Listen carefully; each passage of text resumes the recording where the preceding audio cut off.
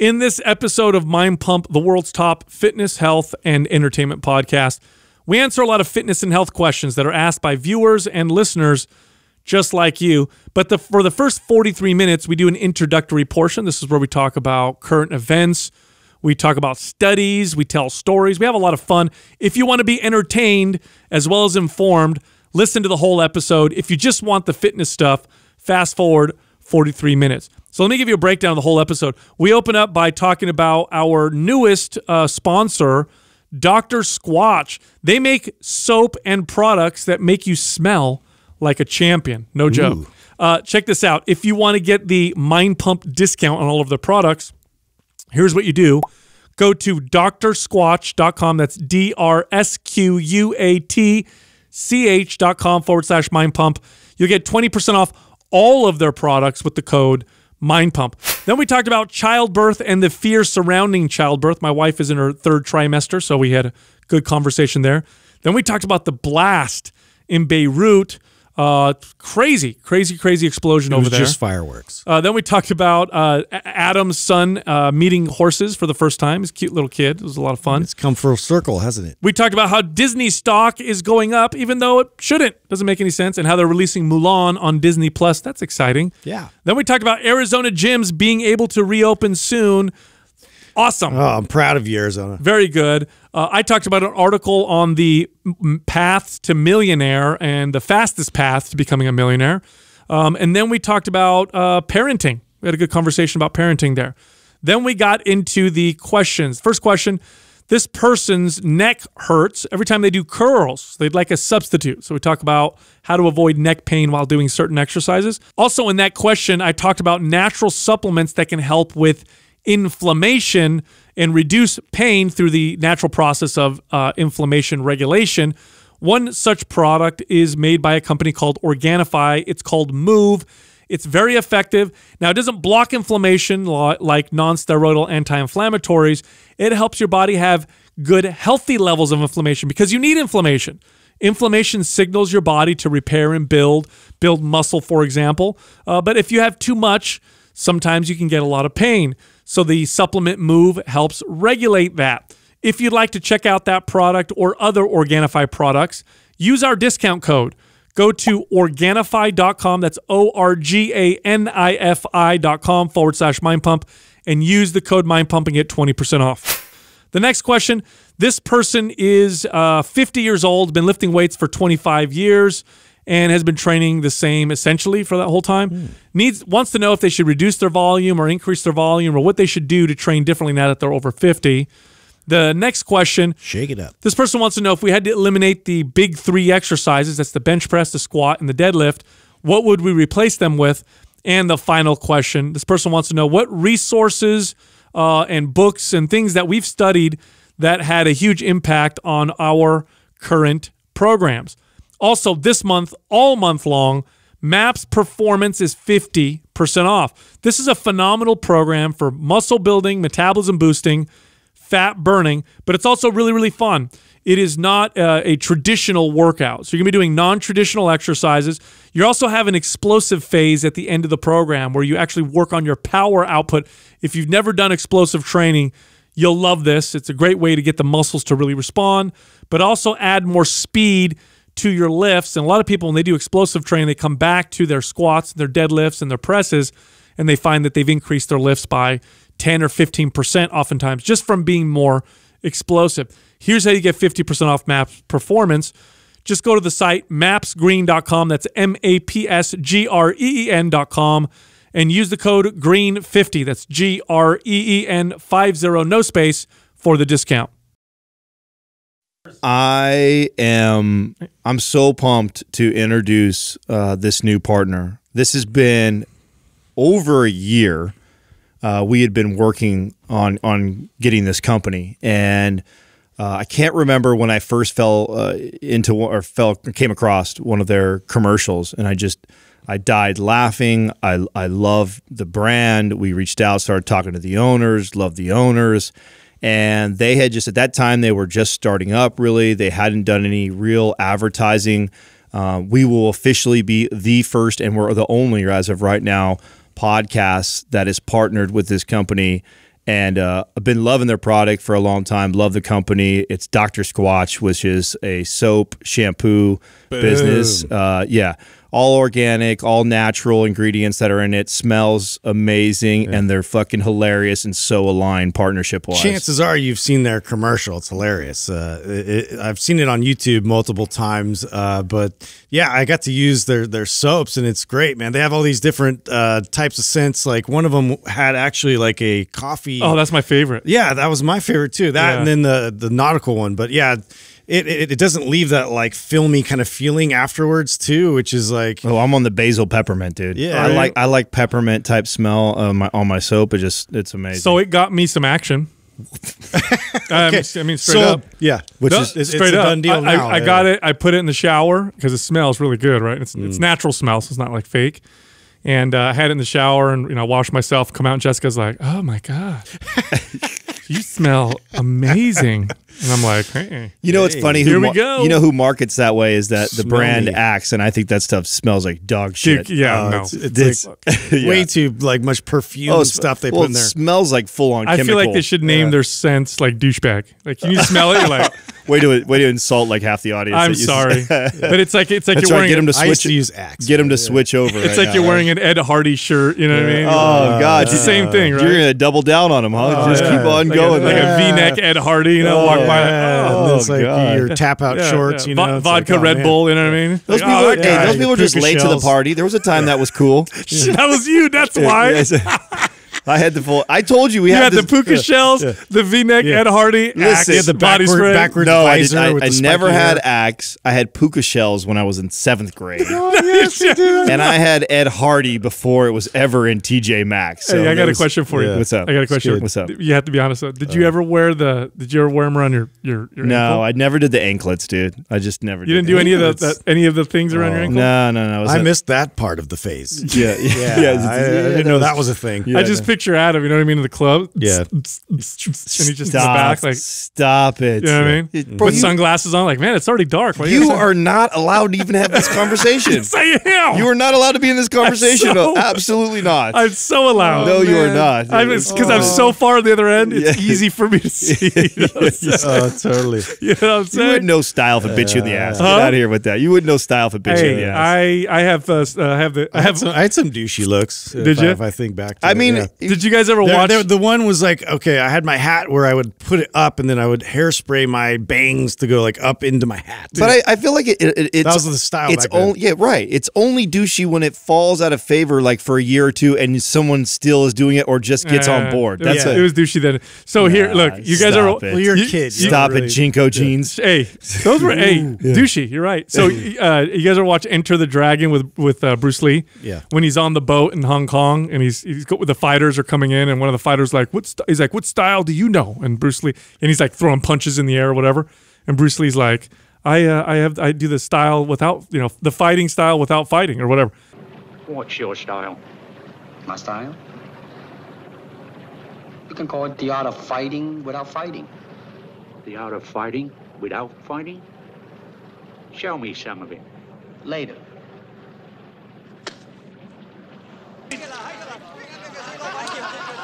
Don't try to pull yourself up, or I'll let go the line.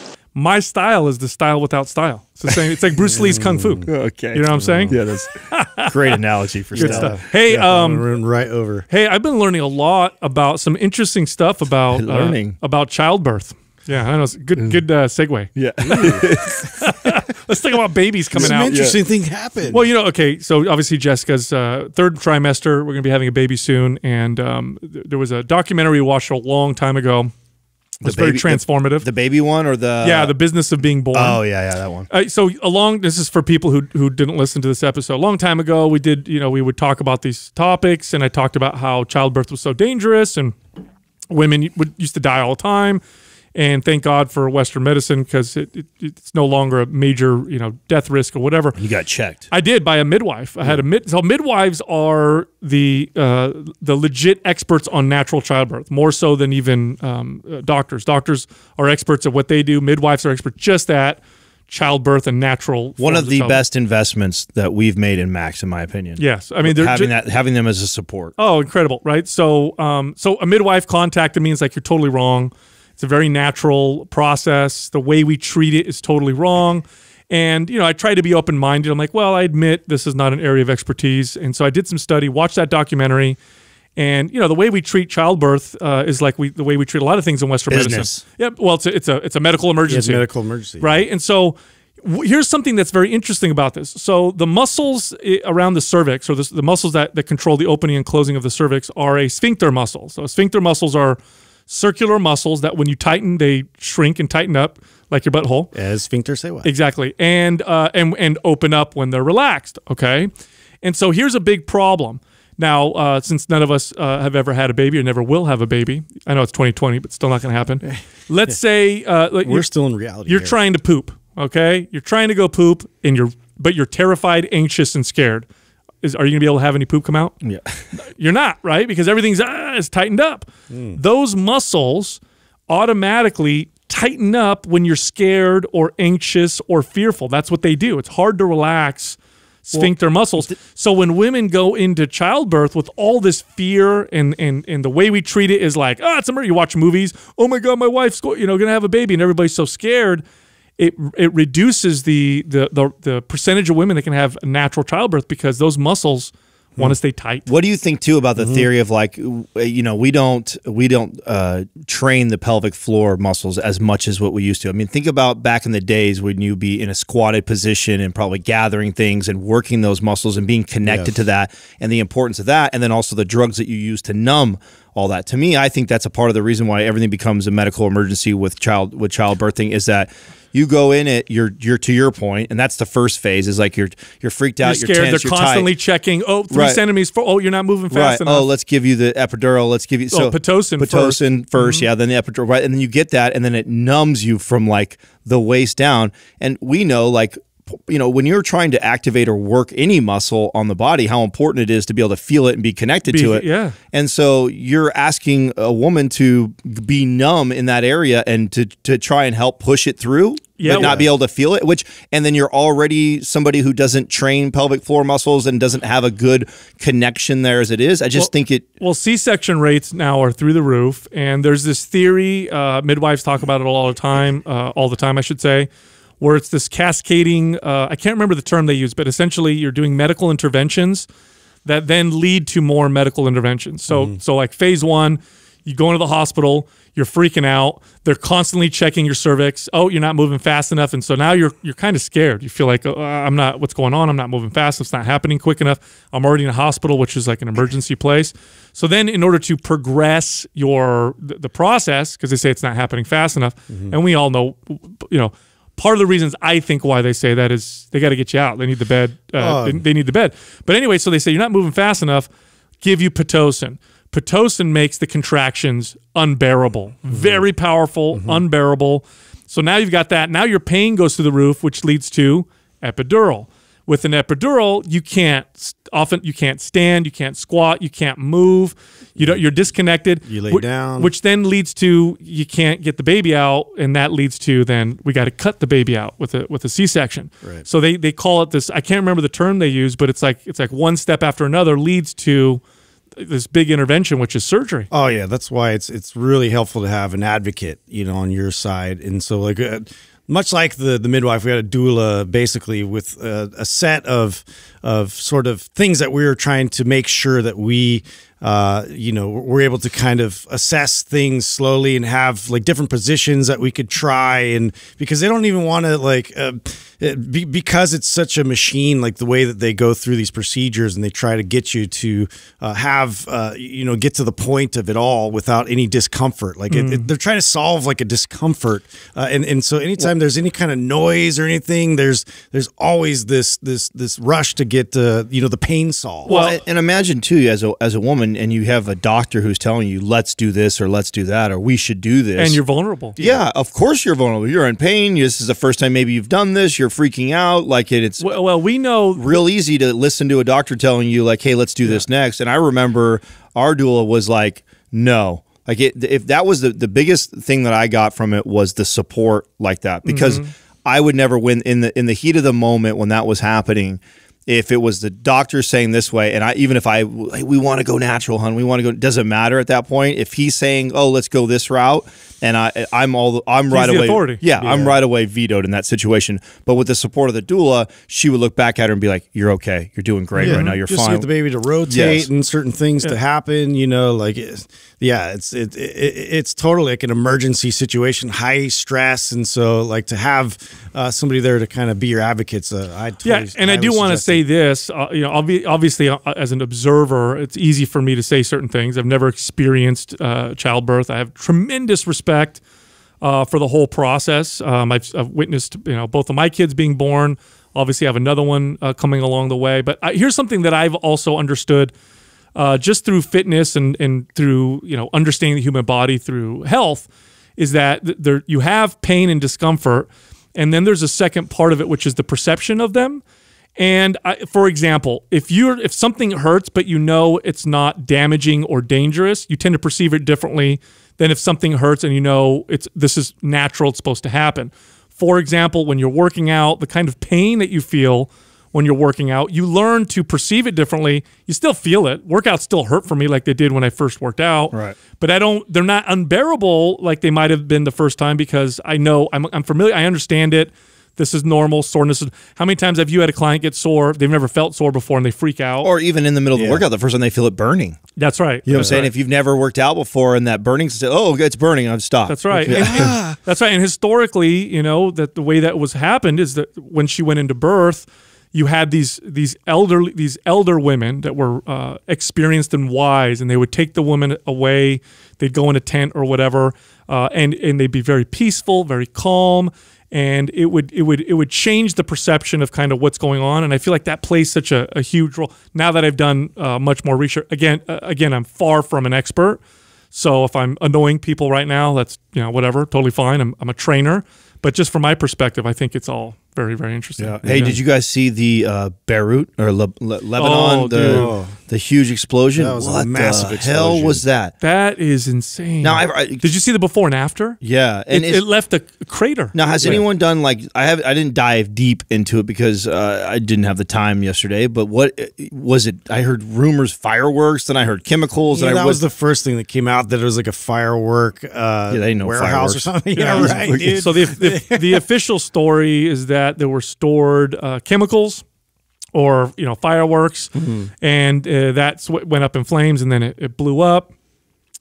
Some people are saying the color of the smoke and the mushroom cloud, that because it was a massive explosion. I mean, it affected, you know, miles. That's how big it was. It looked like a mini nuke when it went off. It was on fire, and so that's why there's a lot of people actually filming from different angles, and then all of a sudden you get this just explosion that it throws you back even watching it on video. Yes. Now here's some other theories that are coming out. Hezbollah, which is the terrorist organization often funded by the government of Iran, basically they say owns that port. Okay, that they own that port, and that was a place that Hezbollah was storing certain types of missile and rocket fuels. And when those burn, they turn white. That's why the smoke they're saying was white, and why it was such a massive explosion. And now there's a big cover-up that's going on.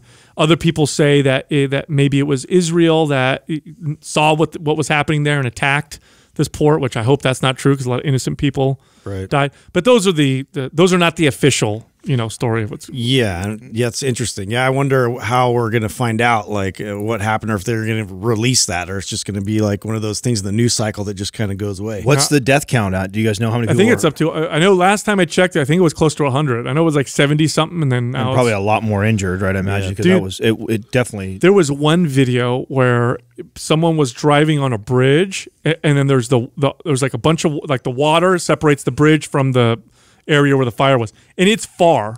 It's like if you're... Oh, I thought that was a boat video. That's what I thought. No, someone was in a car. They were driving, and they were filming it from their car. And I mean, it's far away. You would think you're totally safe for the distance. Then the explosion goes off, and the shock waves it knocked the car on its side. All the airbags went out. The rearview mirror blew 20 off. seconds, then all of a sudden, boom! Then the shockwave hits, and it just shakes everything. So up. 135 death count, and then 5,000 were wounded. Yeah, they said they're blaming it on a 2,700-ton ammonium nitrate stash. Is what the official. What is that for? Was that fertilizer And explosives. Yeah. So, Oh, wow. I don't know. That's crazy though. I mean, the before and after picture is just. Yeah. It's just. Imagine being there, surviving. You would think that. What would you think? We're at war. Yeah. Yeah, you would have thought a bomb hit. So, yeah, That's what it somebody looks just like. dropped a bomb on it. It was crazy. It was just like a huge explosion. Oh, it's insane. And when you can see the shockwave moving out for miles, and taking things out, and I mean it's just scary, very very scary. So I hope the people out there are the best. I hope that people are doing okay out there. So anyway, we'll see what happens. Hey, I wanted to ask you, Adam. I saw you post a video of it looks like you took your son to see some horses. And Oh yeah. No, I took him over to see my dad. My dad has a ranch, and they breed horses, and so that was the first time that he had actually seen it. Did you guys sound? My sound went a little weird right there. That was Justin. Oh, it was Justin that went so weird like that. No, it's okay. We took him over to my dad's ranch, and they breed and sell horses over there. And so that was the first time that he's seen a horse, right? So it's in person, right? Obviously, in books and stuff. And I've been waiting to see how he would be around like farm animals, and because he's just now really in the last like 2 months or so, I think really becoming aware of everything and like pointing and looking at things. So it was cool to see his reaction. So that sent us on this like, he's almost ready to go take him to like a zoo or do something. You know what I found in Sonoma, you guys? What? This is so badass, and it's glamping, right? So you can go. You can go stay. You and Courtney. This is in Sonoma, right? I didn't even think that we had something like this. Oh, is this the like the big Safari? Safari. Yeah. I've heard about this. Courtney stayed there, yeah. She did? Yeah. Is it good? Did she like it? Loved it, yeah. Okay. She's trying to get me and the kids to go up and check it out. So I want to take Max. We want to wait until he can kind of where he should be walking any day now. Like I want to take him when he's walking at least. I think it's like $500 a night, and you stay in these bungalows in like this little mini safari. Yeah. And then you get up and get to drive. You just got like giraffes and stuff, like just hanging out. Yeah, it's like a zoo that's like on this property. Is it open right now? I believe so. No way. Yeah, I believe it's open. Oh, I'm gonna. It was one of those. We were actually worried because remember when they had all those fires up in Sonoma? Like I guess it made its way through and didn't affect that particular winery. I didn't even know we had something like that over here. I know. Yeah, I thought that was random. I heard about it like once or twice, and then I forgot all about it. Really? Yeah, and I was like, oh, we got to go. And I forgot all about Katrina found it out. I mean, what sparked it was the horse, right? Us being with them and seeing the way. Wow, look at the bungalow. So Doug just pulled it up. Yeah, right Safari West. This is it. Yeah. Wow, that's legit. Well, so another thing, you don't need to get a bunch of malaria drugs and shots. Yeah, exactly. Another thing to consider, Adam, like so there's other ways to glamp, and so this is. I've been trying to get the kids to actually camp with me, and like go like camping and like rough it a bit. And like Courtney's not interested at all in that. So she's pulling me into some, I guess there's a way that you can basically rent out a trailer that they drop off at one of those campsites ahead of time. So you have it all set up and all that stuff.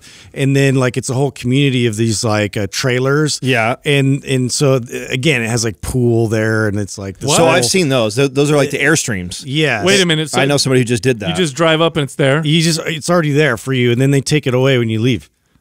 It's just like I'm lazy. So I haven't seen that. I've seen the ones that are like they're like RV parks that are like really nice, a pool, amenities, fire pits, everything like that, like really nice camping grounds. And then it's all those Airstreams that have been kind of gutted and then customized to look like a hotel room. Yeah. So it's like you get it's like that. They're just like they're rolling trailers in at a similar park, just like that. Oh wow, that's for you. 100% what I would do. Yeah, 100%. I'm like all trying to be out there and pitch my own tent and do all that kind of stuff and teach them things about roughing it. But it's like she's anyways. I also do that on my own. My sister and Tom, they just bought those ATXs, which are like the little like off-road ATVs. But yeah, those are awesome, bro. Didn't they sell them at? Do you know how much those are? Aren't they like $12,000? 26,000. Oh, that's a lot. Yeah. That's a straight car paint. Are It those is a car Are right they there. legal on the road? No, okay. So I was actually talking to my sister this morning about this. So you can drive things like that, including like my ATV. You can for up to 2 miles is the law. So for 2 miles, and the reason why Wait, that 2 miles on the road? yeah, How do they know? Well, it's because it's an off-road vehicle. You can't drive it on the road. You can't. We'll never see that driving downtown or some shit like that. But the theory or the idea is this: is that trails aren't always linked. You got to sometimes cross over a freeway or do something. So they allow that, right? It's like when a tractor comes on the yeah, freeway. exactly. You're allowed 2 miles. You're allowed 2 miles with these off-road vehicles to be on public roads. Dude, so you still have yours, don't you? Yeah, I forgot. It's going to be. I know. I forgot about that. I forgot. Too, yeah. Where'd you put it? It's coming up there, dude. I'm the chain on it. I told you I broke the chain riding it not that long ago when I got it all fixed, or Katrina got it all fixed for my birthday last year. And I snapped the chain, and then I was like, oh, shit, of course. I just got this running, and then the chain snapped. So then it's sitting over in my brother-in-law's barn, and it's covered up, and we just fire it up every month just to make sure that, the battery doesn't die. But now that my sister has that, and we found out that the Truckee House is like the head of all the main trails of like Nevada and that whole area. And Tom is like hardcore, like mapping everything out and find all these rural areas we can go. So Dude, that's fun. they can drive from their house to our house Oh, it's on without now. ever hitting a road. From Reno? Yes. Wow, that's awesome. Yeah. So I'm excited. Hey, did you guys hear about Disney's release that they're going to be doing? No. Okay, so the Milan thing? yeah, so 2 things. Number one, this is how I swear the stock market makes 0 sense. It does not make any sense right now. Disney comes out with earnings and they tanked. Yeah. But because they tanked Less than what they less than predicted. what people thought, the stock went up, like 11%. What a weird time, you know what I mean? Like, oh, that wasn't so bad. More Yeah. money. You guys sucked, but not Yeah. as bad as we thought, You right? didn't suck that hard. But anyway, so Disney's so a lot of people are anticipating this adaptation of Mulan, right? Like they did Beauty and the Beast, they did I don't remember which Well, other they one made did. her like all like this warrior. Like I saw some of the trailer for it, and it looked interesting. Looks really good. Yeah, it Actually, looks good. Mulan's one of my favorite Disney cartoons. Yeah. Absolutely love it. So a lot of people waiting for it. A lot of parents are waiting for it. It was supposed to be released in March, I believe, but they didn't because of obviously everything that's going on. So they're going to release it on Disney Plus. So this is an actual motion picture Just Disney, skipping all the theaters. all of them released on Disney Plus. $29. You have to pay. To Don't watch you it. see this is what's happening? I mean, Yeah, you kind of have to do that. I mean, right? to me, this is like our movie theaters going to be a thing of the past after COVID? I think that all these streaming companies, all these production companies have got to figure something out, right? And the only choice is to go straight to streaming, like we're seeing right now. You're seeing that too. You brought it up about Prime.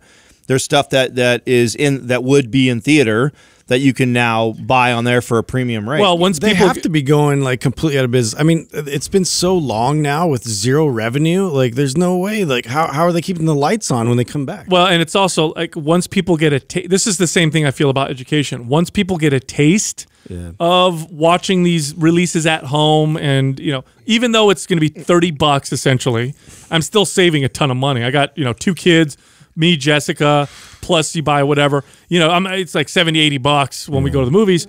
I'm still saving money. I'm in the comfort of my own home. I could buy whatever snacks. I make my own popcorn. This is why we need automated cars, because then we could turn our garages into theaters. Yeah, I like what you're thinking. yeah, That's what I want to do. Mine's a gym.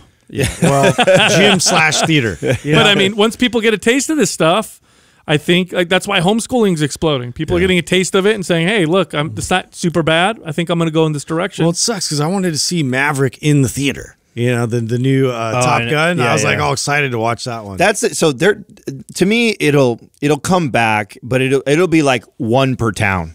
Like we'll have one in this city. That's how I feel like, just for things like that. I mean, there's going to be movies that the experience of going to watch it in IMAX and crazy surround sound is just doesn't live up to, unless you have that, unless you've got a $10,000+ setup in your living room. Go to Shaq's house. Yeah, very few people have a setup like that. So I still see that there'll be some people that will want to do that, but not enough to be competitive. Not enough for there to be like, what do we have? Like 6 or 7 different theaters here. Like I was just so surprised that these drive-in theaters haven't been just rocking, through this whole thing. It's like, I mean, you're in your car, you're obviously social distancing, you could roll your windows up. What is going on with the one down the road for us? Is it because there's one in Santa Cruz Capital too Express? that hasn't open. been running. Is it open? It's open. It is open. Yeah, you can go watch movies Like there. new movies or just old movies? No, right? they're Yeah. doing like double headers of like, Predator and Alien, or movies that you would want to watch together. Look, it's kind of fun. Yeah. If you take, this is what you do. You take your kids, especially if you have a big car, you open the back, lay the seats down, put some blankets, bring some snacks. The kids say it's a lot of fun. It's, especially in the summertime, right? Yeah. Hey, did you guys hear about the gyms in Arizona?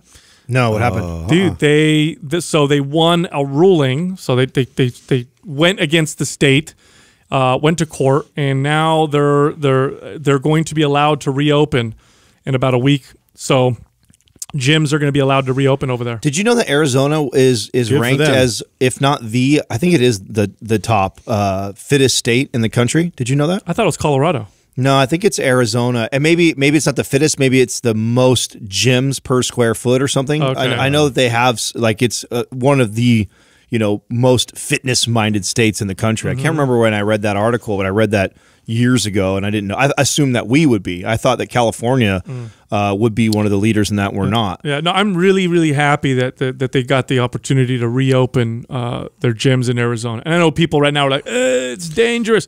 Here's the deal. Yeah, fittest. Go to most gyms per square foot. It's your choice to go into a facility like that and take risks, and it's the business that's going to decide how they set that up. It should be. Yeah. So I'm very happy with this ruling. Plus, here's the deal: we do know that poor physical health is a major risk factor for severe symptoms of this pandemic. And so some people, this is how they get all their activity, is by going to the gym. So let's see here.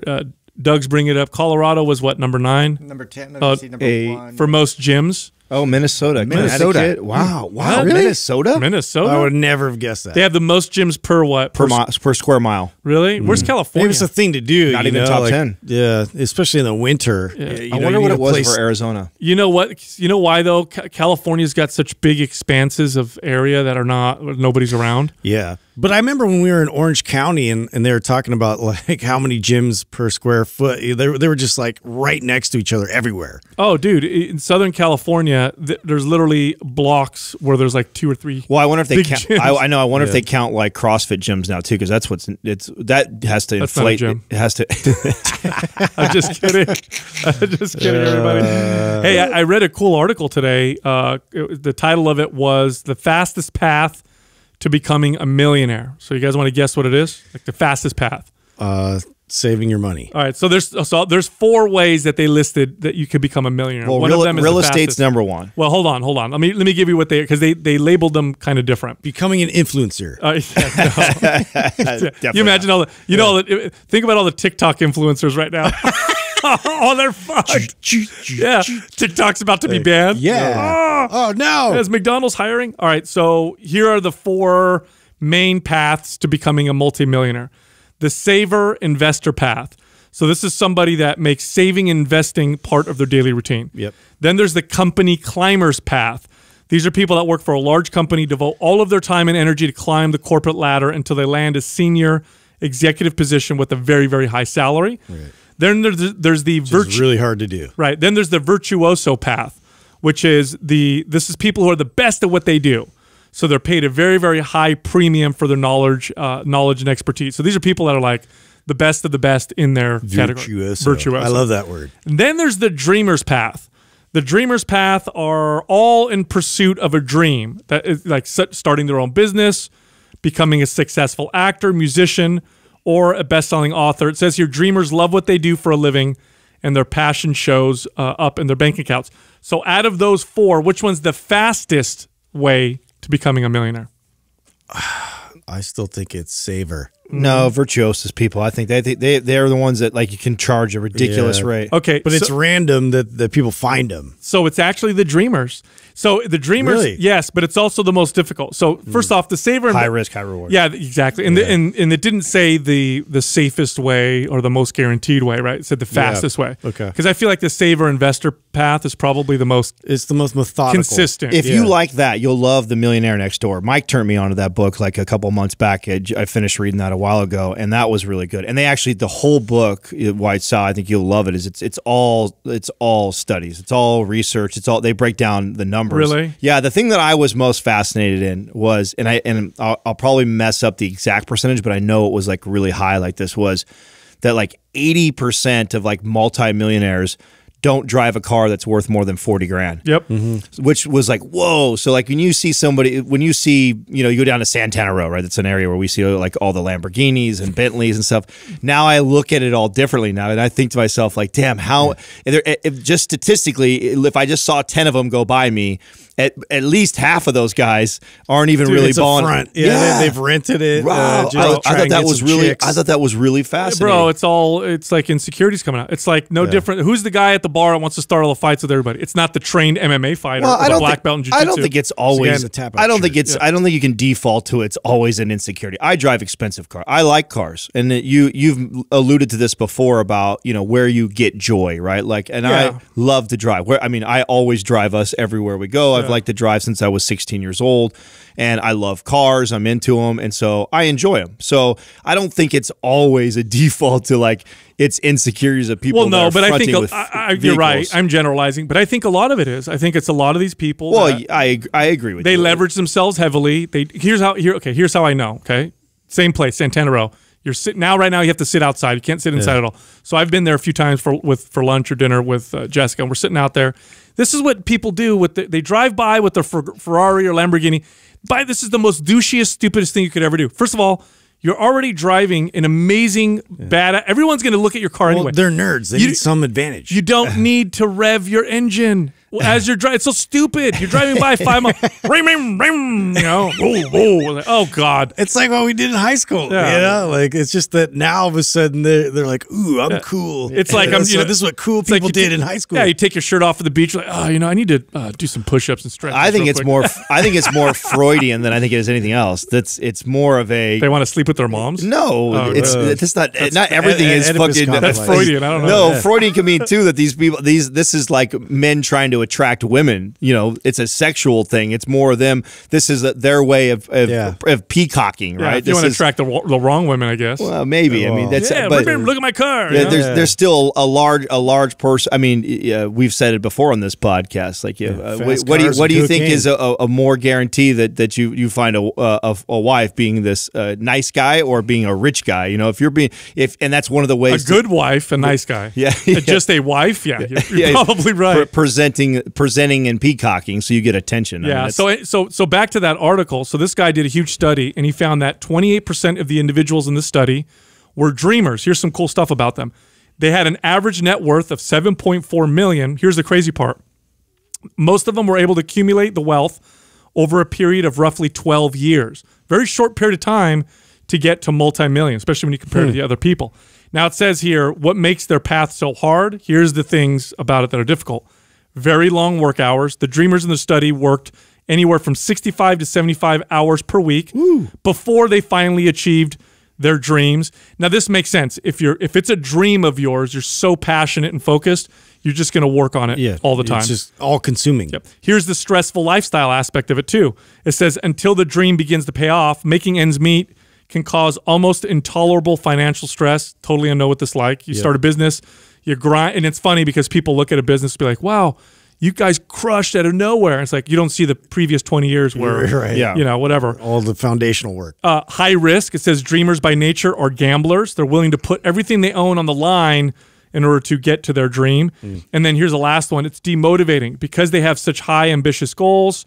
Some people try talking them into pursuing another path. So imagine if your dream is to start a fitness podcast that's successful, for example, like we did, and you're doing it for a whole year without getting paid like we did.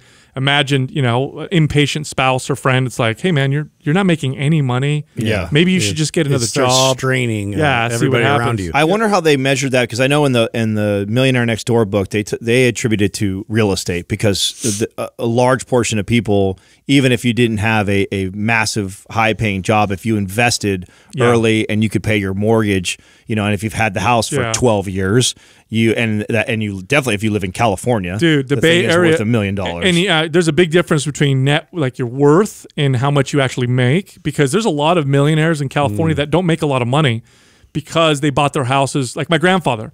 My grandfather came to this country when my mom was 4, 0 skills.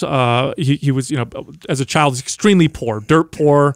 Worked since he was a kid, lived in Venezuela for a while to try and make some money, finally came to California, was a custodian and at schools and cleaned movie theaters. This is how he supported his family. Bought a house. That's back when San Jose was a farm town. It's before the tech industry came here. I think he bought his house for $16,000, right? Yeah. My grandfather now is in his 80s, and his house is worth at 1.3 or 1.4 million. So on paper, my grandfather is a millionaire, but the man probably never made more than 30, 40 grand a year in his entire life. Yeah. So I got a question for you, Sal. So I got a new show that I'm watching right now called Yellowstone. It's with Kevin Costner. Okay. I've been trying to watch that, but I can't figure out where to watch it. I bought it on Prime, so I had to buy it. Is it good? Yeah, Okay. I like it. I give it a B-. Okay. So yeah, it's got. I wouldn't say it's like one of my top shows, but I enjoyed it. It's a cool show. But the question that I have for you, so in this show, Kevin Costner is a grandfather who was terrible to his kids, and now he's got this grandchild, and like he's obviously trying to be this, and we've talked about this before, how you guys see your dads with your kids, and like, where was this guy, right? Yeah. Right. And trying to make up for lost time. Well, and a lot of that Just is wisdom. Yeah, they're older, they're wiser. They also have they recognize at that time, at that point in their lives, maybe the mistakes that they made with raising you guys. Yeah, they're better people. So the question I have with you, I know you're not a grandfather, but you have this large gap. I look like one. Yeah. Definitely. You have this large gap with having children, and I'm sure you've already thought a lot about this. Are there things that come to mind that you either wish you would have done different, or there's things that you plan to do now with the child that you're about to have, that you look at your kids now and you feel like, man, 100%. 100%. I got this lesson going through a divorce. And, when you go through a very challenging, painful time, you either become more of what you were, or I think you change. And so I chose to change, to try and become better. One of the things I recognized was I just was not nearly as present as I should have. I missed a lot with my kids. Most of what I did, I worked. I worked a lot, and I was constantly thinking about work and focusing on work and reading and trying to become, to expand my knowledge base and all that stuff. Meanwhile, I missed some of the most important moments with my kids, either because I wasn't there, or more often than not, I was there, but I was half there and my mind was somewhere else. With this time, I'm going to be far more present, and luckily we've created a business that allows that, so the hours aren't like they used to be. But just being present means literally, being there, not just thinking about other things or waiting to, what I got to do tomorrow, or whatever. That's the big one, man. And then patience, like my patience is way, higher. I mean, do you see it? Do you see it in your children's behavior and your relationship, though? Because I see your kids, and I think you have an incredible relationship with your kids, and I don't see, I know you guys have met, older kids that are your age from other friends or people that and it's sometimes obvious. It's like, oh wow, the dad really missed the boat here with the communication, or the way he probably was raising them, and you can see it now as they're turning into teenagers. I don't see that with your kids. So you say that you weren't very present, but I don't feel like your kids feel like you weren't very present. I think they always felt loved. I'm very affectionate, so I'm not one of those dads that has trouble showing hugging and kissing their kids and expressing how much they love them. And of course, important things I never missed. So school events and stuff like that, I always tried to make. But I know that I was not as present as I could have been. You know what I'm saying? So I appreciate you saying that. It makes me, it feels good to hear that. But I think this time around I'm going to be even better throughout but again, you know, I'm still raising my other kids. So I still have, now I'm far more present with them. Yeah, but they're both at an age now where I think you start to see, because, you know, 5 to 7 is the most formidable years when they really start creating those pathways, behaviors. And by the time they start getting into teenagers is when they really start to revolt or really push back on maybe. You see how the work plays out. Yeah, right. Yeah. Or the lack of work playing out. Right. And I just don't see that in I don't feel like I don't see any like behaviors that your kids express that I go like, oh, that's probably because Sal wasn't around very much or wasn't present. So I think you're probably harder on yourself than what you really were. Yeah, maybe, maybe, but I still think like this time around. Plus, here's the big one too. It's like it goes by so fast when they're little. You know, one thing that Facebook does that I love and I hate is you go on your feed and it's like 7 years ago. Memories. You know? Yeah, and you see a picture of your kids when they were little, and you automatically want to cry. And it's mainly because you missed that when they were that young. Oh my gosh, I remember that. Oh yeah, it's like a video with their cute little voice. Oh, it's like, it hits you so. Sometimes I can't even look at them. I can't look at it. I'm gonna embarrass myself in public. But it happens so fast. Like your kid right now, trust me with this. It goes by, even though now you're present, you're a very present father. I'm sure you're going to look back and be like, "Oh my gosh, that went by so quick." Oh, we talked about it last night. You know, he was asleep. We just put him down, and we're sitting there. We're getting ready to watch. We're watching that show, and then the kid that I'm referring to that was a grandkid to Kevin Costner. He's probably 5 or 6 years old, somewhere around that range, or 7, somewhere in that range. And I was like, God, it's going to be any day. Like, we're going to be having conversations with him. How weird is it to think, like, right now, getting him to do sounds and point and say dad is like such a big deal. I'm like real quick here, at a blink of an eye, he's going to have full-on conversations. And we were talking about how weird that's going to be and feel, and then be thinking back to these times right now. I definitely feel like, and I'm sure this happens for every parent, that it just keeps getting better and better, right? So every phase or every new chapter of his life, you know, whether it presents new challenges, he's going to run around, and be like, people always talk about all the hard stuff, which, you know, for me, there's a reason why I waited so long, because I knew it was fucking hard. I knew that it was a lot of work. I experienced that with my 2 younger siblings.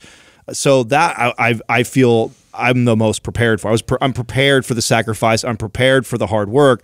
I get to, and I think maybe that's what allows me to be more present, is I was ready for all that. And so I can really focus on the moments, the fun stuff, and the things that I'll probably look back 5-10 years from now and go like, man, do you remember when the first time he giggled when the horse came and this and that, and was like, he was so innocent. Like, of course. I think older fathers do a good job, but forget the age part. I think you're just more mature. You're wiser. You're settled. You're smart. You're not chasing certain things. Hopefully, he's more selfless, right? More selfless, yeah. But it's watching their personalities develop is really funny. I remember my son was 3 and a half maybe, and you know, the personality changes all the time, right, or develops. And I remember like something fell in the cupboard, and my son stops. He was playing with his trains, and he stops and he looks up and he goes, "What was that mysterious sound?" You know, it was like the first. Yeah. At 3 years old, he said that. It was like the first like hint that this kid, he's gonna be able to express himself verbally, you know, in certain ways. I remember thinking like mysterious. Yeah, where'd you get that word? Dude? That's so cool. I know. That's what we haven't hit this yet. Like, that's what I can't wait to see. Who does he take after more personality wise? Like, I see it in Justin's kids. I see it in your kids. Yeah. You know, right now it's too early for us to see, like, is he more like Katrina? Is he more like me? Is he the perfect blend of both? You can't lose. You guys are both good people. First question is from Wellner Wellness. Both my husband and I suffer from neck pain and find that bicep work, standard curls, and others aggravate this.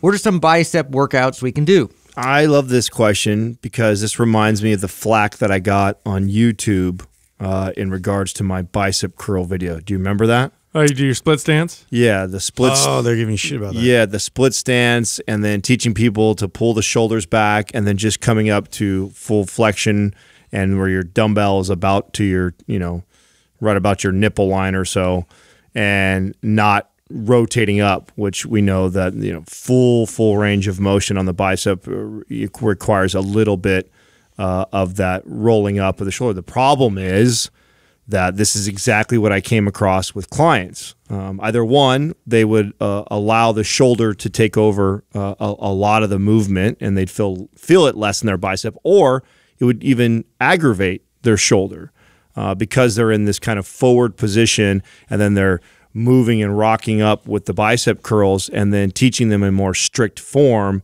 One, help them feel it in the bicep more, and then two, eliminate things like this. Yeah, well, okay, so the big thing for me when I hear questions like this is a reminder that just because an exercise works a particular body part, it does not mean that the rest of the body is not engaged in some way, right? So a bicep curl, single joint exercise, you're bending the elbow, you're just working the biceps. Does this mean your core is not involved? Does this mean that your shoulder girdle doesn't have to be stabilized? Does it mean that your head and neck position aren't important to pay attention to?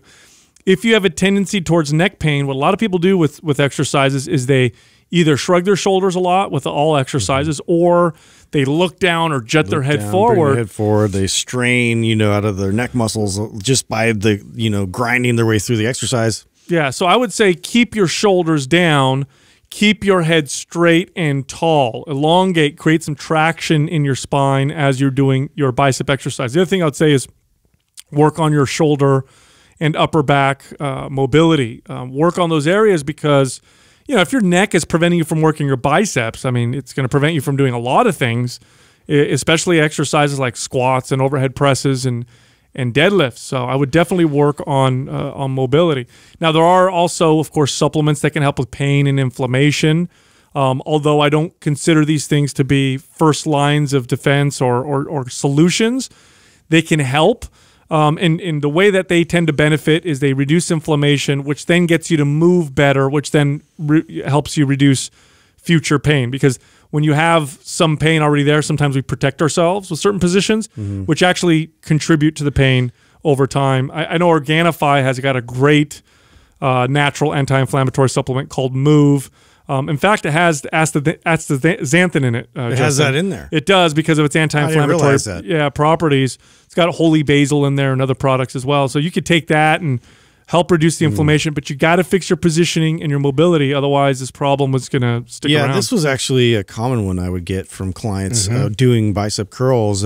Primarily, like you had mentioned, the chin kind of tucking down, and because they're trying to concentrate so hard on what their arms are doing and looking down at it, but also if it's a heavy amount of weight where they're grinding their teeth and they're really squeezing and straining a bit in their face, the neck's not in a favorable position, and then they're adding all this extra tension and stress in that area. They ended up getting these tension headaches as a result. If you haven't watched the YouTube video I did on bicep curls, I know it's one of the top 10 or top 5 videos that we've done as far as views. It's pretty easy to find on our Mind Pump TV YouTube channel. Watch that if you want to take it to the next level. So this is where I would love to pull out my PVC pipe. So I would take this person, I would put them in that splits, I would lighten the load, okay? Especially when we're talking about an isolation exercise. Yeah. Pushing yourself towards the highest dumbbells you can curl or easy curl. Yeah, nobody cares. Nobody's bragging about that. Yeah, and not even just nobody cares, but you're not going to get that much more benefit by lifting 10 more pounds than what you could in a bicep. You get better results with better form. Right. So lighten the load. Watch that video, and then even the next level to that is, especially, I think this person said they're working out with their husband, right? So there's two of them working out together.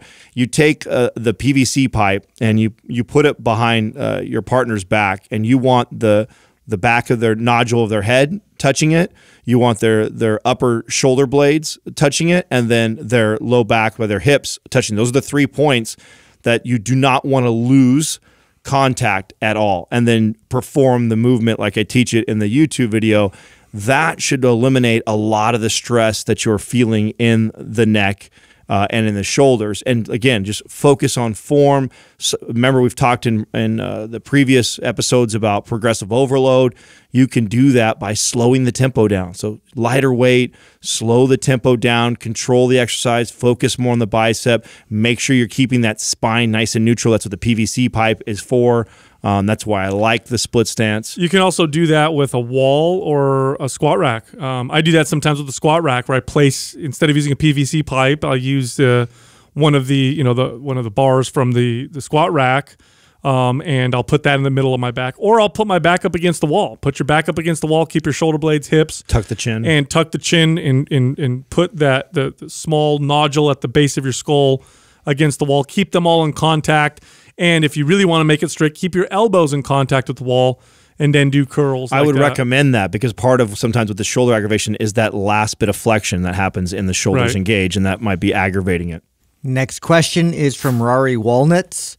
I just turned 50 this year, and I'm an experienced lifter of 25 years. I have been working out basically the same way as I did when I was 25.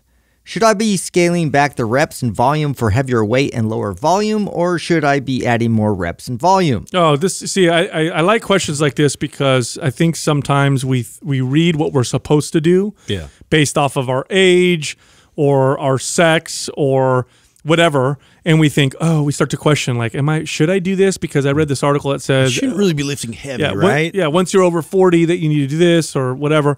Okay, nothing is above your listening to your individual body. Okay, so I can't answer this question because I'm not in your body. I also don't train you in person. Should you scale back? Well, if you're finding that you're getting more aches and pains in your joints, if you're finding that you're having more trouble recovering, then yeah, you might need to scale back a little bit. There may be some other stuff you can look at as well. Should you increase the volume? Well, I mean, is it easy? Can you increase the volume and still feel recovered and improve? In which case, then increasing the volume is okay. It all depends on your individual body. It also depends on what you're currently doing. So if he says I'm lifting, what is the same as 25, right? So does that mean and I'm guessing, because there's an option here to either add volume or add reps or also add weight. I'm assuming you probably fall in the muscle building category of the sticking around 8 to 12 rep range, and in that case, either direction is going to be very beneficial to you because it's going to be novel. Going down and remember this too, that heavy at 50 may be different than what heavy at 25 is. So maybe when you were 25 you were deadlifting 400 pounds.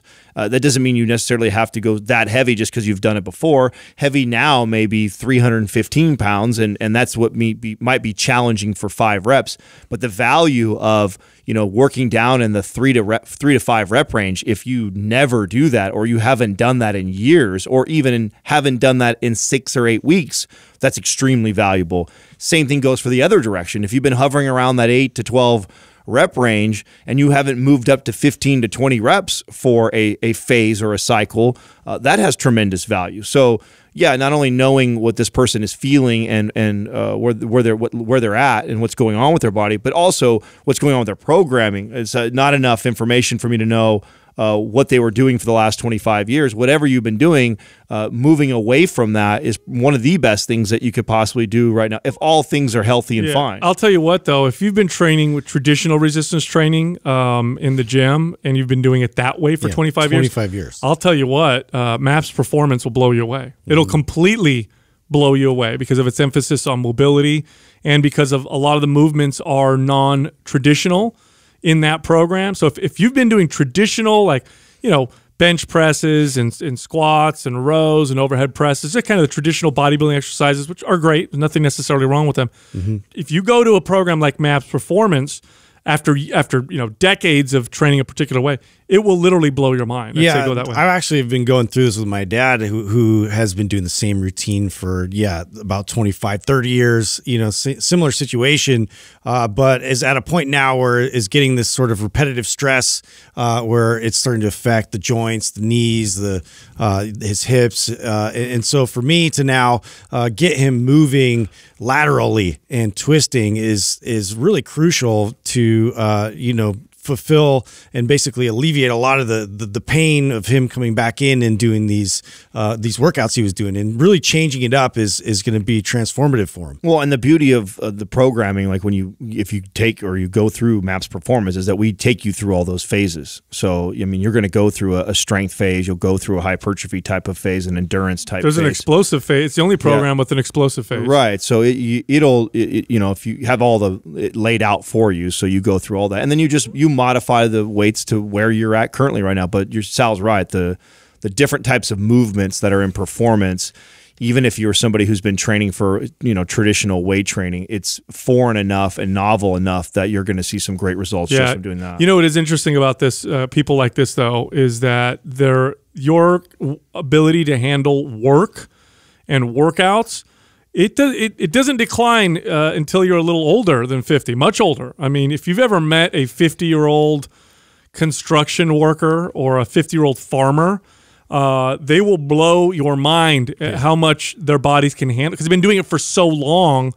The work capacity is incredible. I used to help my dad in construction all the time, and you'd see these men in their 50s who'd been doing it since they were teenagers. And here I am, I'm a teenage kid myself. I'm pretty fit, and I'd go, and they'd blow me away by how much they could They're work just and do. way more efficient. Yeah, too. they'd whistle while they're doing it and having a good time, and meanwhile I'm like sweating my ass off and I can barely breathe. And so you'd be surprised at how long it takes before age starts to, especially if you've been doing it for 25 years, before age starts to force you to have to reduce things. Next question is from Jamil A144. If you had to remove the big 3 exercises, what could you replace them with that would be comparable? What are we going to say the big 3 are? A squat, dead, overhead press? No, well, bench probably. They usually, big 3 is usually bench press, squat, and deadlift is usually what they say. Maybe we should do 4. Throw in some overhead press if you want, because that's I feel like that's a staple. Yeah, so do I. All right, this is easy for me. So back squat. If I had to never do a back squat again, the exercise I would do as much as a back squat would be a front squat, in my opinion. I would go Bulgarian. Well, I see, the thing is, that's still on the table, but the exercise to replace back squats for me would be front squat. I just feel like it's close enough to providing the benefits of a back squat, although a Bulgarian is pretty damn good. Yeah, I'm trying to think of something, because first of all, why would you remove the big 3? The only reason why you would remove the big 3 is maybe you don't have the barbell, right? And so how can I think it's just a hypothetical question. Just for shits and giggles, because if that's philosophical. If that's the case, then I can get on board a little bit with the front squat. Although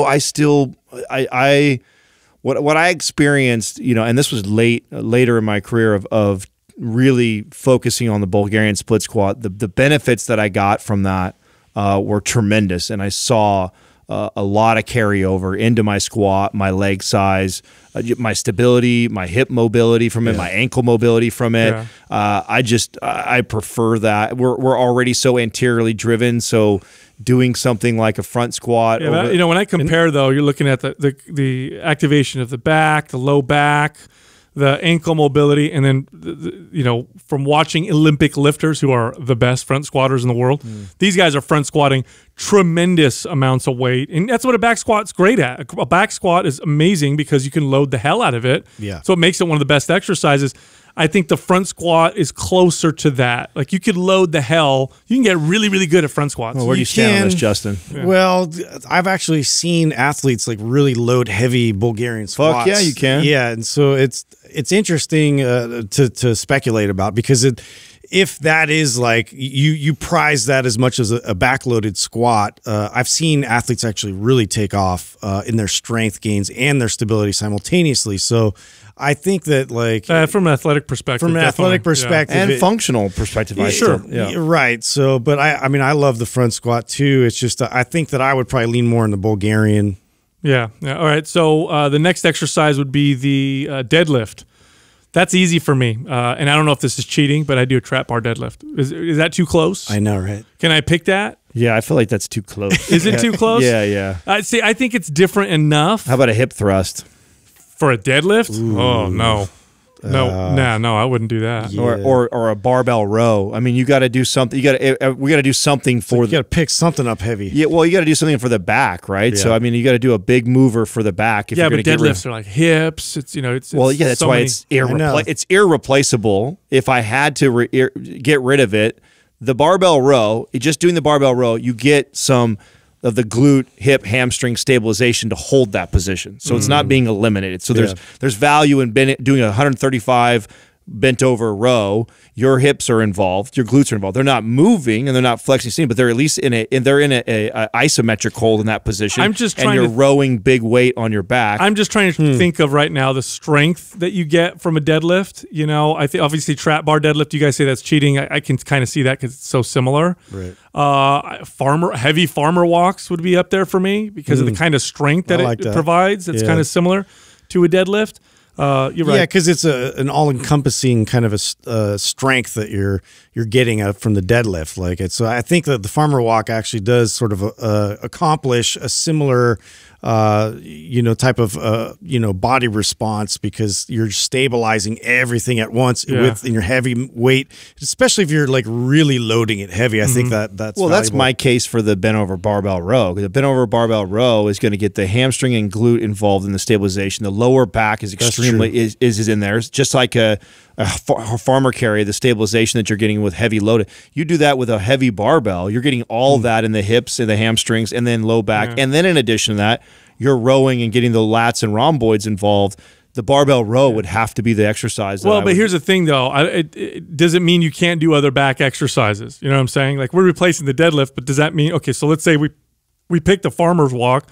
That means you can still do pull-ups. You could still do dumbbell rows. You could still do – it's just you never do deadlifts again. Yeah. That's the question. And if I never did deadlifts again, but I still had access to all these other exercises, the one that I would replace it with, and if I can't pick a trap bar, I'm thinking, again, farmer walk. I just the kind of strength that I get from the deadlift, you know? That's a tough one, though. I think that's the hardest one to replace. That is a hard one. Bench press. Is it cheating if I say incline? Yeah. Incline press? Or dumbbells. Yeah. I mean, is that cheating? Because I feel like those are great. Well, you kind of got to remove the barbell, I would think. You know? Okay. Yeah, so if we do like dumbbell, bench, incline, I'll take dumbbell incline bench all day. Yeah. Or even a dumbbell flat. You know what's funny? You take out the barbell bench press, you're not missing much. I know. I hate to say it, but if you just never did it and all you did were, you know, dumbbells and incline and dips, you'll be fine. Yeah, you're going to be okay. You would miss barbell squats and you would definitely miss deadlifts. Yeah. Now, overhead barbell press, I mean, again, what are we going to say? You know, dumbbell press overhead? It's kind of the same exercise. Well, yeah, you have, because there's nothing that, or at least I'm drawing a blank right now of like getting you in full overhead extension. You can't eliminate that movement. That's such an important movement that you have. And if you're saying that you can't, if you never do it, you're screwed. Yeah, you have to do it. And a front delt raise and a lateral, none of those come close to that. Like handstand push-up's not going to cut it. Yeah. Although that's good. Although that's a good, actually that would be good. I know, but like you're just dealing with body weight is the only thing. It's definitely very, very challenging, and it sort of obviously turns it up on its head, right? But yeah, it's a very similar movement. I like that. I honestly, that's because I was drawing a blank on, because I'm looking for something that you're getting you're fully extended over your head. That is the most important part for everybody. Why that movement belongs in every routine is because we lose that. Just of all the things too, that's up there with the things that I think we lose the fastest. That's what I used to see in my older clients. It was one of the number one, aside from not being able to squat, not be able to, you know, do their posture, they couldn't reach straight up above their head. Not even older. I found this in myself. That was one of the limiting factors why I didn't do overhead press. I mean, I was in my 20s and I already had to arch my low back to get full extension. I mean, we were just so all rounded, right? We're all so forward. We're always reaching in front. Yeah, and if you're not training that, it's really, really tough for you to try and get that back, you know, and it takes a lot of work to get back to that place. So, yeah, Justin, I actually think the old standing, it actually does make sense. I can't think of anything else that would incorporate. Is it kettlebell overhead press count, or is that still? Well, yeah, and see, my brain would go more for the spiral line type of a press with a kettlebell, just because it's a different load, but it's more favorable functional. I like the kettlebell overhead press more than dumbbell overhead press. If you asked me 5 years ago, I would have never said that. But now that I've done them enough, your overhead carries, with kettlebells would be phenomenal. I do those a lot with my son, you know that, because that full extension is such a difficult thing. Yeah. So we just practice walking with a single dumbbell or two dumbbells overhead. Great exercise. And it keeps that full extension. Now we're re-emphasizing like the importance of that, so your body is going to be able to keep that. After riding strong and training strong too, I became a huge fan of circus presses. That was not like ever a common movement for me. I love that. I was doing them just the other day again. Like that exercise, because you get to use a little bit of body English to get the weight up there, so I can go high, low. And when I think about it, like you would kind of get like to get a really heavy weight up over your head. You kind of would have to throw it up. You would, and you would kind of use whatever leverage you could to push over your head. Like you wouldn't have this strict perfect. That's form. a fun exercise. It's a fun exercise. It's a good exercise. I feel a lot of core stability in there, a lot of shoulder stability in there. That's up there with one of my favorites. Next question is from Coach Carruthers. What were some of the resources you read or studied that had an impact on your current programs? Oh my gosh. So here's the thing. Okay, we MAPS Anabolic I created what was it back in 2013. 13, okay. And then, MAPS Performance and Aesthetic and Split and Strong, all the other programs we all created together. What went into writing those programs? Decades of experience between all of us. So you're looking at, 60 years of experience. If we don't even count Doug, you can throw in another 20 years on top of it. With all the studies and all the certifications. With studies, certifications, with reading, with training so many different clients and training ourselves. That's what went into the programs. So if I listed all the stuff that I read. But not only that, like I know where this person is going like with this. Like, you guys, the way you have your frequency or the choices of exercises, like what studies led to that. And it wasn't a study that led to any one of those single decisions. It's a culmination. It's concepts. Yes. I think it's all these concepts that we were exposed to. We tried with our clients. We saw successes by doing certain methods that we learned and gone through certification courses and things. And we're like, I really like this for this specific reason. And so I would take certain types of mobility moves and be like, this is going to be a great assessment. And so I would, look at things like that as I was going through these courses. So yesterday I get a DM from someone. So I guess Mike Matthews, good friend of ours, right? Owns the supplement company Legion, also writes some good fitness books, knows his stuff. Mike Matthews is one of the better, I'd say, fitness authorities that there are today. But Mike Matthews interviewed, what's his name? Menno Helmsman. I don't know how to say his name. Anyway, big bodybuilder guy? No, this guy does lots of studies and training for people for a long time. He was on his podcast, and the debate was full body workouts versus body part splits. Now, we know Mike Matthews is a big fan of body part splits. Menno is full body. And if you ask a lot of coaches and trainers who've trained a lot of people over a long period of time, they say full body. So I get this DM, and he's like, I love Mike, and I love you, and you guys are so smart, But Mike, he leans more towards splits, and why does he do that when you guys are always talking about full body? And I said, look, Mike is extremely knowledgeable, very smart. The guy reads everything, and he knows how to disseminate it and break down the studies and pick what is actually working, what's not working. Now, we've done that as well, but we also combine that with lots of experience training lots and lots and lots of people, and that's why we get that's why we have our opinion. There's a behavioral component in all of our decisions. Like when I think about the core, just at the end of the day, it's what works. When I think of the core principles of the programming that we've done, like obviously all the research around periodization. So if you read all the research around periodization, you'll get the understanding of why we phase the workouts. If you read all the research on the exercises that are the most valuable, the biggest bang for your buck, to show the most results, everything from CNS to building muscle to burning fat to burning calories, you'll see why we picked all the exercises. It's at the core of all of our programs. And then after that, then we have taken into account. Oh, then frequency would be another one, right? All the studies that are around frequency and the importance tempo, of that. Yes. So volume. Those to me are like the really good as far as like the research, right? Is there. Then after that, then we all sit here and we go back and forth on what we've seen. Yes. And we take into account some study might say, oh, this is the best for this, but then we go, well, wait a second, how many of the clients did you ever train stuck to that for longer than 2 weeks? Yeah, that never works. Right, exactly. And how do those flow together in the workout? Because everything written on paper is completely different than actually applying it in person, watching somebody go through it. Yeah, I'll make a silly example. Let's say a study comes out tomorrow and it says, cardio at 4 a.m. fasted for 45 minutes, burned 15% more fat than cardio at any other times of the day. Then you'd get the research, junkies who come out and be like, this is how you should do cardio. This is what I prescribe. 45 minutes at 4 a.m. because here's what the study said. Me as a trainer is going to say, don't do that. I've never had any client that's ever done 45 minutes of cardio at 4 a.m. every single day. Forever. It just doesn't work. Right. So, they're not going to do it forever. Yeah, so it's not worth the 15% because you're going to get 0% because you're never going to do it. That's a silly example, but I made it very clear. Another good example is what you're talking about with the body part split versus the full body argument. We talk about it ad nauseum on this podcast. And it's because the reality of it is nobody ever trains like a perfect study does, where you don't miss anything, you go perfect, you measure the volume, everything's all. No, very few people are doing that. Most people are going how they feel. Most people have shit that happens. They get sick, they miss a day. And so you have to factor all that in, and consistency with whatever they're going to do is really important. So if you have somebody who's on a body part split, and they're like 80% of the population who goes consistent for a couple weeks or maybe in a couple months and then falls off the wagon, then comes back.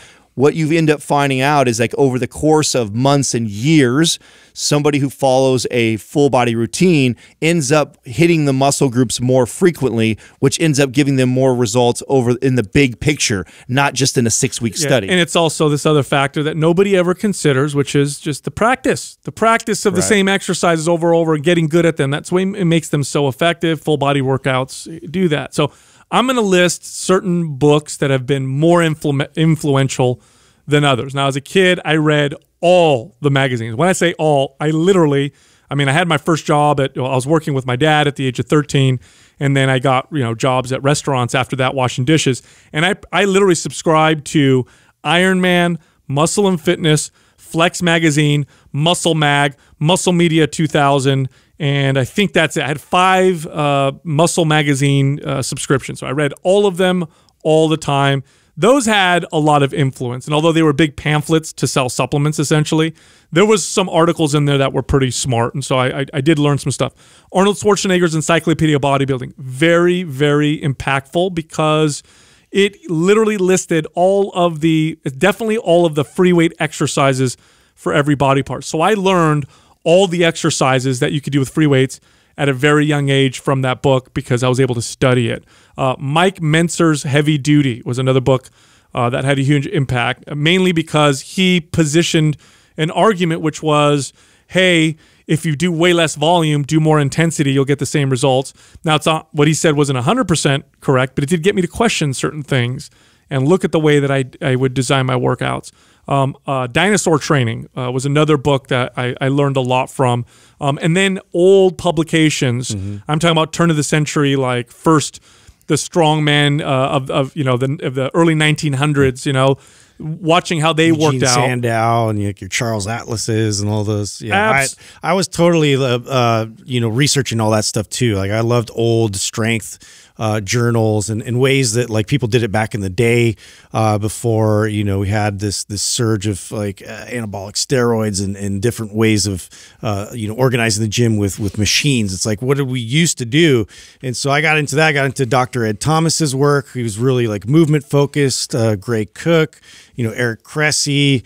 Lots of the sports specific type trainers out there that put out really good information. So another one was Super Training by Mel Siff, which is where we finally got information about everything from Russian studies, and it's just stuff like that. If you look towards your interest. And so obviously I had an interest in movement and specifically in athletic pursuits. Well, another area that none of us mentioned right now that is taken into consideration all the programs is like mobility and movement. So like books like Supple Leopard or certifications like Kinstretch or Eldoa or FRC, things like that are also taken into consideration when we're programming, because it's not just about the X's and O's on everything. It's also about just learning to teach people to move better and all the deficiencies and dysfunction that we saw for all those years. So things like that are taken into consideration when we choose certain exercise or exercise order, because we know the habits and behaviors of people. Yeah, so, and here's what else is really cool is that, and I loved it when I met Adam and Justin, because I had met 2 other fanatics about fitness that were similar to my level of fanaticism. They would look at some different things, but they studied it with the same level of passion. And so what you get is sometimes people get stuck at just listening to advice from one type of strength athlete, like bodybuilder or power lifter or, yoga expert. One thing that I did is, and I did this later on, and it was so impactful, was I studied how power lifters trained, and then I studied how Olympic lifters trained, and then I'd read about kettlebell, type training, and then I'd read about martial arts and calisthenics type training, and all of this. You get all these nuggets of wisdom from these old forms of training. Powerlifting's been around for a long time. So is bodybuilding. So is Olympic lifting, kettlebell training even longer. You're going to get like aspects and things that you can learn from each of them apply to your training. So what you see in our programs is a culmination of, it's like our programs, and although all of them are designed for specific avatars, like for example, MAPS Performance, build muscle but move well. We like to use the ancient athlete as the avatar. But what you really have are the mixed martial arts of muscle building programs. We picked the best from each category and injected what worked so well in each category. And so what you end up with is a very well-balanced body that builds muscle, avoids plateaus, and it feels phenomenal. I also feel like we broke down a lot of barriers that we saw. I remember this was a lot of the motivation on the podcast is, you know, to your point, Sal, about how we tend to gravitate towards, you know, one professional or one expert in a field, and then we marry that ideology, and then what the fitness space does is they separate everybody, and it's my way is better than your way, because that's all versus. Yeah, because that's what sells better, right? I'm trying to sell my ideas that my way of training or my modality is better than your modality, and just the three of us didn't subscribe to that belief. Like, because we had so much experience in all different aspects, we studied all different ways of training, we saw the value of all of it, and it wasn't like, oh, this guy's more right than that guy. It's like, no, they're all right in their own right, and there's something to take from all of those. And really, when you look at the entire collection of all the MAPS programs, there's pieces of all of that in every one of those programs, because none of us subscribe to one ideology. Dude, it's like, you know, Bruce Lee was quite a bit of a philosopher when it came to martial arts, and he was one of the first martial artists to say, here's what Kung Fu does, and that's really well. And, oh, look at the way that boxers dance and their footwork, and look how they use the jab, and look how wrestlers change levels and are able to control a fight on the ground, and look at submissions and leverage and all that stuff. And I mean, all of those things make you a really good fighter, right? So that's really the big thing that you want to take out of this. Even if your goal is just to build a lot of muscle, man, you don't think power lifters build muscle, or Olympic lifters build muscle, or kettlebell athletes build muscle? You don't think mobility helps you build muscle? Like, all those things contribute to better performance and better results.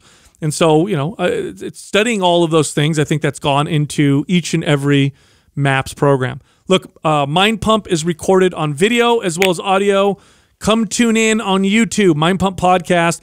You can also find us all on Instagram. You can find Doug, the producer, at Mind Pump Doug.